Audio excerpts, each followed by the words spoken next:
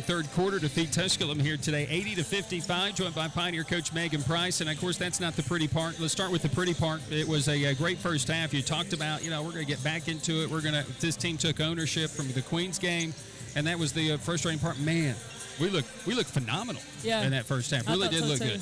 Yeah, I thought so too. We shared the basketball well. We executed well. Yeah. And it's been a while. I mean, it's kind of like a pick your poison because we don't work on defense for a couple of days because we really need to work on offense and scoring the basketball, and then we give up 80. So it makes it tough because I thought we did a great job defending too in the first half. Yeah.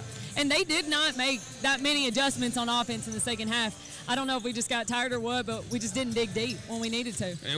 And then the Jekyll part, the Hyde part, whatever you want to call it, the second half, it was just different. We hit the first three, and then we missed a little run out for a layup attempt, and then it sparked a huge run for them. And you're right. I don't think it's that they did anything in the – McNeil hit early threes. That was huge. But their whole idea was to go into the paint, and they continued to go into the paint. I did think we did a bad job defending it. It's just I don't think we stood our ground much in the second half. I don't either. And we talked a lot about pushing them out early, and then if they keep battling with you, fall down and take a charge, even if they don't have the basketball. That's something that I've preached and we talked about over and over again the last couple of days. And, I even sent clips on it like, hey, this is a big thing to do in transition. So, the problem I have with our group still is not listening in situations like that when it comes down to a scout because every possession's important. Right. There was a couple of sets we ran, and I was trying to get it to Jay because she's hot, and we turn around and run it for Maya. So it's all about understanding the game and that IQ level and things that we've talked about before that we got to continue to do.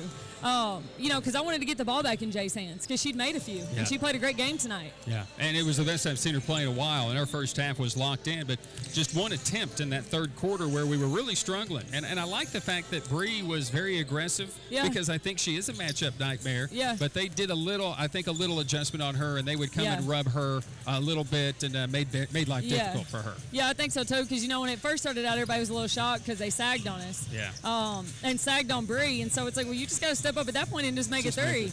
And then if not, work the basketball and get it reversed back to you and then do it again.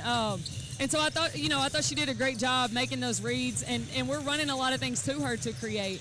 And so I know she's a little tired, but that's one of those things we got to tough it out for 40 because she's our best bet to create.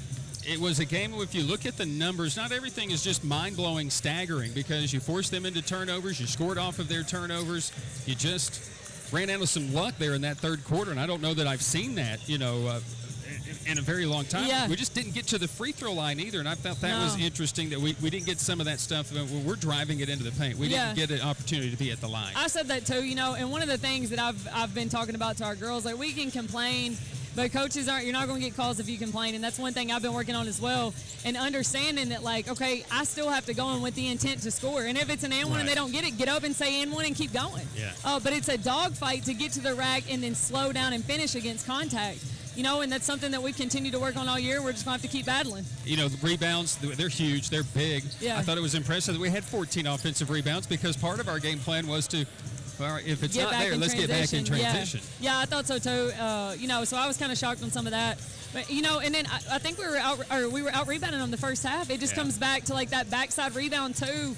Our guards were lazy and they weren't getting in there and boxing out. And so even if they missed a shot, they were rebounding opposite. And, those are things that you just got to take care of business. It doesn't seem like it's a game like we're a good defensive team. It just, I think they definitely – I think it's a little bit of they really got hot too. Yeah, I do too. I was looking because they went 7 for 16, and they only average making around 4 or 5 threes a game, and that's big because we're still trying to defend the post, make sure they don't shoot the three. It's a tough matchup for us. They're a great team. I really think so. I've been saying I think they're one. Probably top 3 in the conference, if not top 2. I thought our energy was outstanding. I even through that fourth quarter, this team didn't quit. I was pleased to see that. Yeah, me too.